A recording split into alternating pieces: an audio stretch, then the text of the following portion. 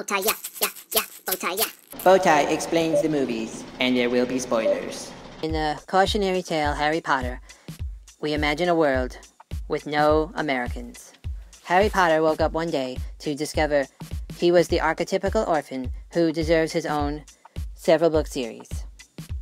Never understanding that he was a member of Hufflepuff, not H.R. Pufnstuf or Hasselhoff. At school, he was called the Golden Snitch because he would tell on other students who ran too fast in the halls.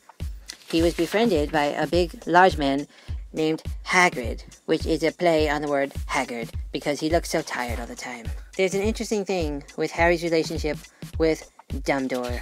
Dumbledore is a character who is as dumb as a door, but he's the actual professor of the school. Like anyone in magic school, Harry Potter quickly makes friends and even quicker makes enemies. On the friend side is a very pasty, tomato-faced kid named Ron, and a very smart, we'd all want her as our friend, heroine named Heroine because she's the heroine. There's a mystery to be solved, and the kids go at it. At the end of the semester, they come home, and there's still no America, so there's not a whole lot of movies and good TV for them to watch that summer.